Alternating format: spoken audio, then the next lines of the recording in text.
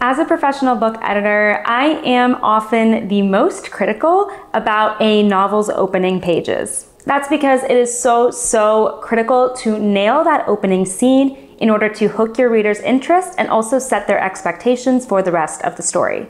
A good opening scene will compel the reader to dive deeper into the story and get lost in it, while a bad opening scene is going to turn them off entirely.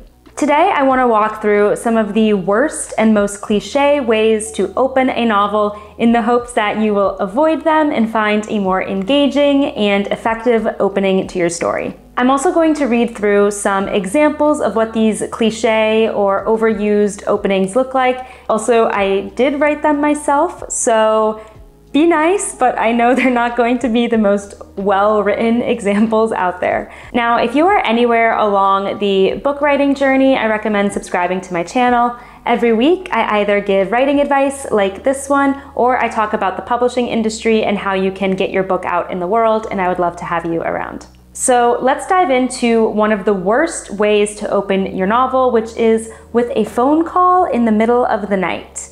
Let me read you an example of what this could look like. John's phone buzzed on his nightstand. He groaned, rolled over, and checked the alarm clock. Who could possibly be calling at 3:44 a.m.? He snuck out of bed quietly to avoid rousing Amy. As he stood, he saw the caller ID and his heart thumped.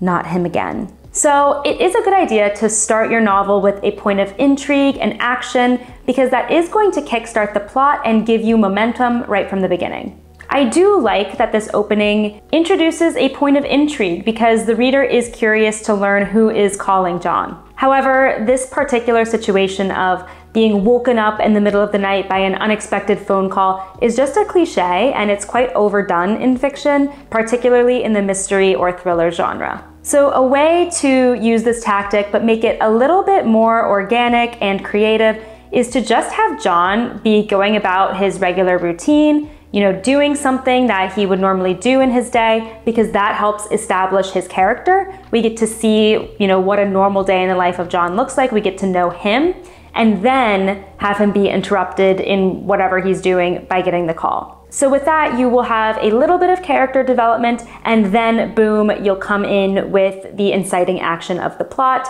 and you don't turn the reader off by leaning on this middle of the night phone call cliche.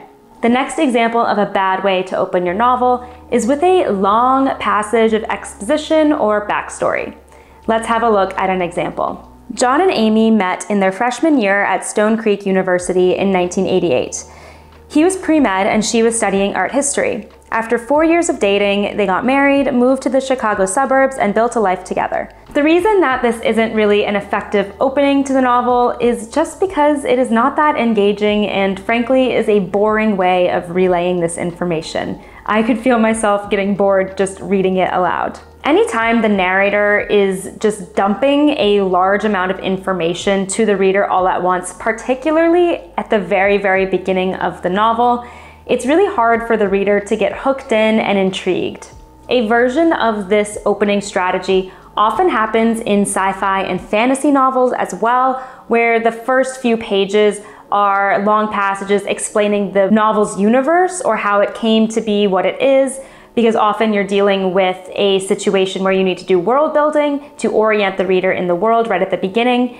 But dumping a lot of expository information about the characters or about the world is really not the best way to open your novel. Instead, you want to weave in those expository or backstory details as you get the plot moving. You want to contain that information within the present narrative scene.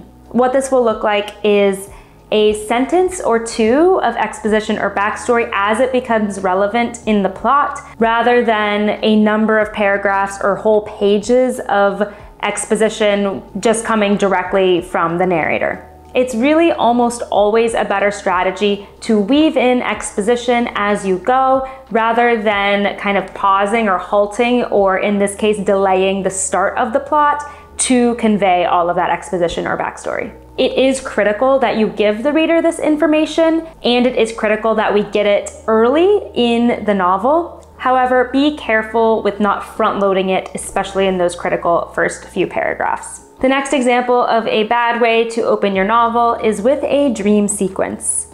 So this could look something like this. John caught the man's eye across the poker table. He was certain he was bluffing. "I'm all in," John declared confidently. Smirking, the man flipped his cards, a royal flush. John checked his hand again. "But that's impossible." The man wrapped his arms around the stack of chips, cackling as it started to grow taller and taller. "This can't be happening. This can't be..." Gasping, John woke up next to Amy. So this approach to the opening kind of feels like a cheap trick, because you hook the reader into this scene, they start to get invested, and then just as they become intrigued, you kind of reveal that, oh, it never really happened and that was all just a dream. You can kind of lose your reader's trust with an opening like this, because you don't want them to feel that there's a risk that you're going to do it again and you're going to pull some kind of twist on them that changes everything that they just read. What I recommend doing instead is honestly cutting the dream sequence and beginning the novel with the first moment of the plot's action. That said, you're clearly trying to do something with this dream sequence, right? In this case, conveying John's fears and anxiety about his gambling. You can still convey that, but I recommend doing so within the main narrative, potentially with John having some honest reflection with himself consciously, rather than forcing it into a dream sequence, which just takes the reader out of the main narrative and can be disorienting, or in this case, feel like a cheap trick of some kind. The next bad novel opening I want to go through is when you start the novel mid-conversation. Let's look at an example. "What do you mean you lost the money?" Amy shouted. Her face was red with anger. "I'm so sorry. I wish it hadn't come to this." John was ashamed. "I promise I'll make it up to you. I can't believe you would do this to me, to us." As a reader, do you feel like you have a strong sense of what John and Amy are arguing about? Because I don't. We can't interpret the dynamics of what exactly is going on in this conversation between John and Amy because we just don't have the context of the conversation. We don't even know who these characters are, where they are, or what their relationship to each other is. So because of that, the drama of the conversation really doesn't resonate with the reader because we're not understanding what the stakes are. So how could you revise this to be a stronger opening? You can still keep this exchange within the opening scene. However, you would leverage the narration to provide more context as to who John and Amy are, what they're doing, where they are, and what they're arguing about. That way, you'll be able to provide more insight into what this conversation is all about, what prompted it, so the reader can truly track what's going on. And in this case, I would recommend against opening with the line from Amy. I don't love the first line of a novel being a line of dialogue. You can do it, it's just a personal preference that I would prefer it be a line of narration before you dive into the dialogue. The last example of a bad way to open your novel is with a lengthy setting description. Let's take a look at an example. The peaceful suburb was quiet and still. The sun hadn't quite peeked over the horizon yet, and all the well-maintained houses were awash in a yellowish haze. It was autumn, which meant the days were getting shorter and the air was getting colder. Today was unseasonably warm. So while this description is nice and it does help us visualize the scene, it really isn't particularly engaging because we have absolutely no idea where the plot is going or who the characters are. And that's really what we are reading for. We're not reading for setting, we are reading for characters and for plot. Too much setting description will ultimately bore your readers. Remember that the setting is just like the backdrop of a stage production. It's there and you want the reader to be able to register it, but the meat and potatoes of your story is your characters and the action, aka the actors on the stage and the choreography on the stage. The spotlight should be on them.